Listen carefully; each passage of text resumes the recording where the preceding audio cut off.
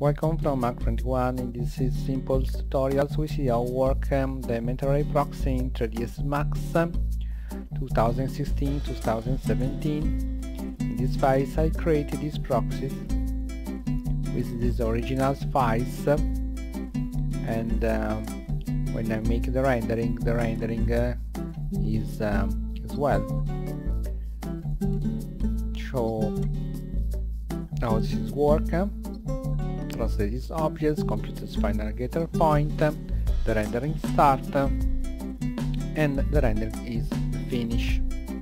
It's also okay. Now I go in the new versions of 3ds Max.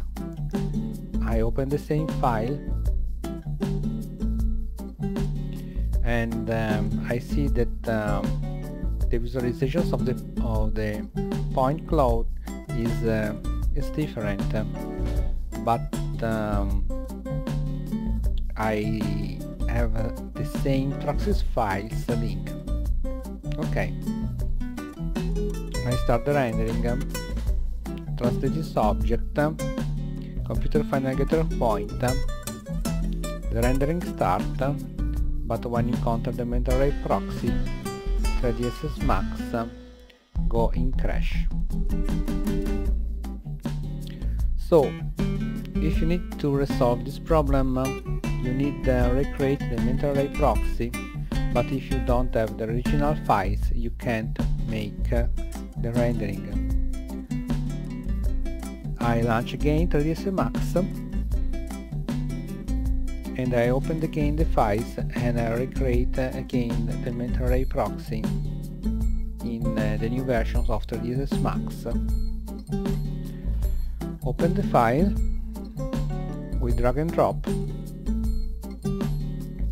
Open.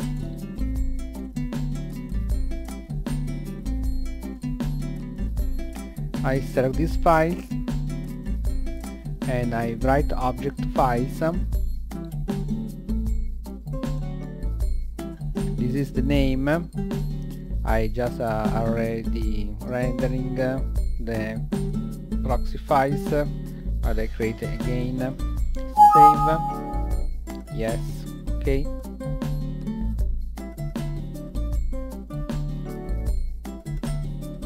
This is the first, and this is the second. Yes, okay.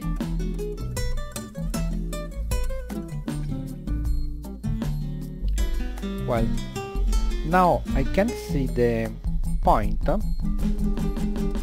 I only see the bounding box,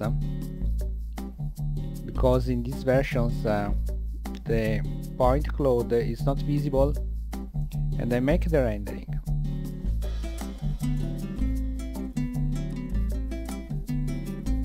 Okay, computer final getter points again, start the original 3D object, and now the proxies work well.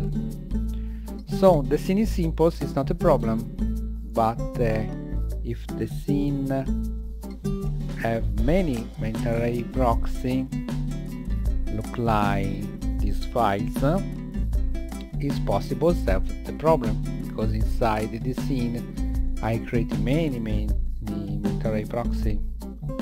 So I hope in mental array it's possible to resolve this problem. Bye bye from Mac 21.